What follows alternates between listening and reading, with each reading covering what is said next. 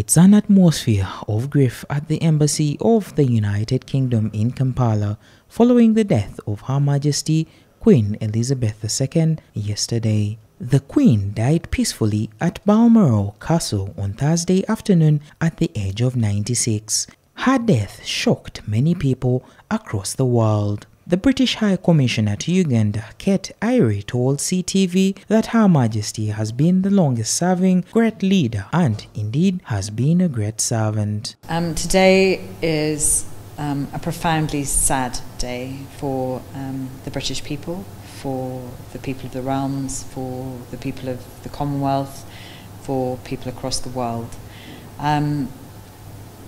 Her Majesty the Queen was our longest serving ever monarch at 70 years on the throne.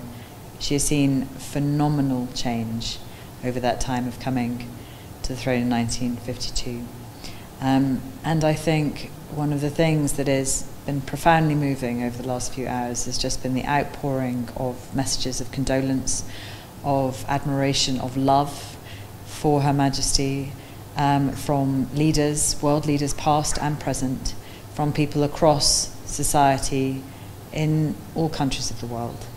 Kate says since British had many of their colonies under the Commonwealth, the late Queen has been taking other countries as part of a big family in terms of cooperation.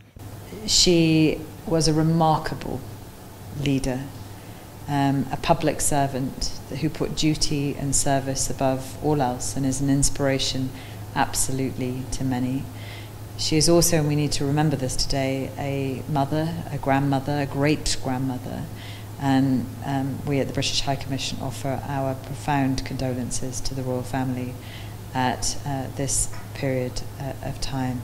To the British people living in Uganda, Kate extended condolences to them. The links between the UK and Uganda are broad and they are deep and they are strong. This is a difficult time to be away from home.